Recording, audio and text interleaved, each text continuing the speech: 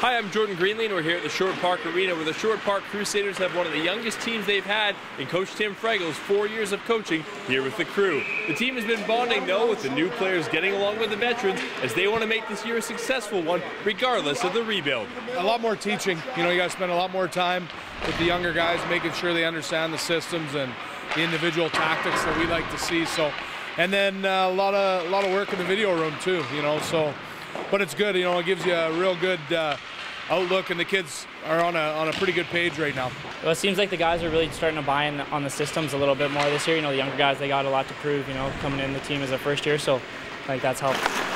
The youth movement has even extended to between the pipes, where the crew have 2 rookie goaltenders. But in the case of Tommy Nixon, he's only a rookie when it comes to this league, as he's actually a very experienced midget AAA vet.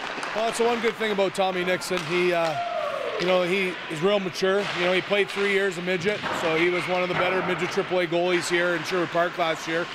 So, you know, I feel he's a little bit more mature than 16 or 17-year-old goaltender, so I think that helps. And I think that's really important for goaltenders at any level. You know, he's got a real good calming presence about him.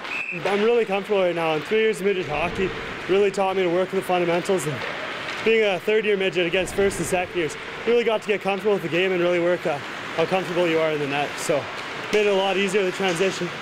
And hockey's just hockey, regardless of how fast they are, right? So transition is a bit easier because I was a bit more mature coming into this season.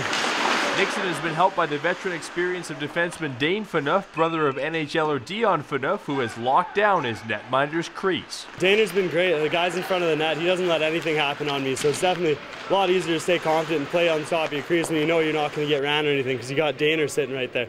So Dane's definitely been a huge influence. He's got that major junior experience, which definitely helps out at this junior A level. A little bit faster, a little stronger, and he's very, very helpful. Rebound in front of the net, it's gone. Right?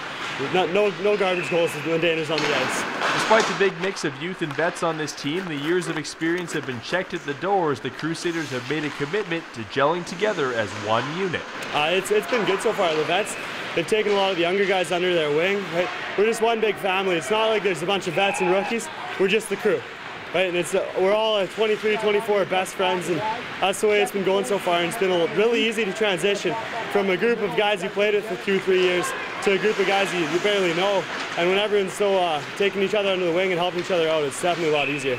The Crusaders are back on the ice this weekend at the AJHL Showcase in Spruce Grove, as they'll be taking on the Calgary Canucks Thursday at 4:30 p.m. and the Drumheller Dragons Saturday night at 7 p.m. at the Tri-Leisure Centre.